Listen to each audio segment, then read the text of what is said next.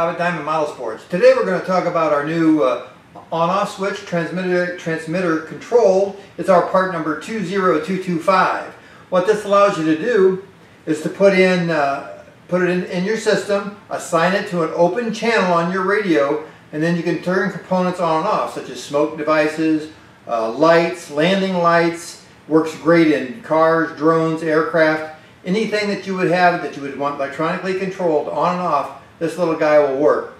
It has a continuous output voltage of 5 amps, and it will take 5 to 28 volts input. With that, I'm going to show you how she works. Be right back.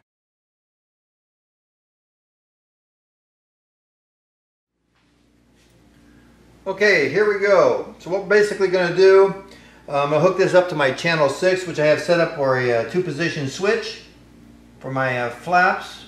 Hook the wire in there. On this particular application, what I want to do is I want to be able to turn my landing lights on and off. So we're going to hook up the lights, and then we're going to hook the auxiliary battery up. I'm actually using a 7.4 LiPo right here to power my lighting system. Okay, we'll turn on the receiver. We got a connection with the receiver. So right here we've got the little module right here. Let's throw our switch, see what we have. Landing lights. On, off. Simple positioning. Another nice thing that you can do with this is turn on smoke and other devices in the same manner.